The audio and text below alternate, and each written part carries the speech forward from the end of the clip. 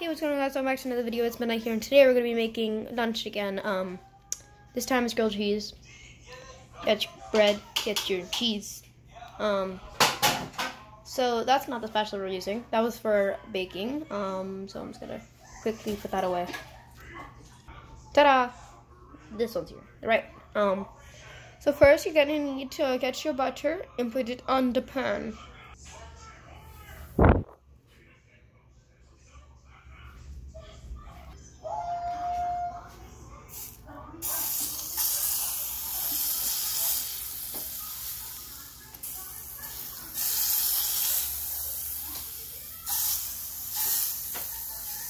Now you have your butter on your pan, you're going to want to get your bread. And before you do anything with your bread, you probably might want to put the butter away before. Next, you're going to want to get your bread and your cheese, and you're going to want to put your bread down on the pan. And then you're going to put the cheese on the bread. Lay the cheese down. And then the other bread. Now you got a sandwich, but on a pan. Oop. Let me line those up real quick. Now you have your sandwich. Let me put the fire a little lighter so it goes a little faster, just a little bit.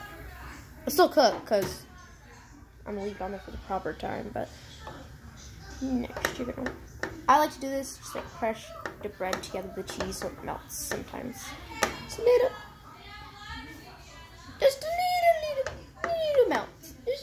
Just a little bit. And then you're going to want to make sure that your bread is not burning, because if you have burnt bread, it's not good. Yeah, see. So mine's crispy, so I'm going to flip it over. Flip the bread. Struggle. No, not flip. There you go. If this thing will actually flip and do what it's supposed to, maybe I'll be able to show. I hate this. And then you're going to want to do the other side. So let me turn it back up. Oh no, I accidentally turned it off. Well, okay, no, never mind. It's good. We're good. So now you see that you have a crispy brown, not a burnt brown, but a crispy brown. You see the crispy noises. And you're just going to want to wait for the other side to cook. Again, this video is probably not going to be that long because it's a short thing you have to do. It's not really that long of a process. Then you're going to want to check on your bread bottom. Bread bottom, you cook? Looks good to me. Doesn't look burnt. Nah. I like my bread a little more toasted. So I'm gonna put it back on the pan. Yeah, I'm just gonna leave it on there for a little while. But also the sea salt there where I put it on the counter or on this oven. The only reason I did that is because it's clean. Trust me, I clean them before the videos every time. But I just didn't have a plate with me at that moment. So now I'm gonna see if this bread looks a little more in my style.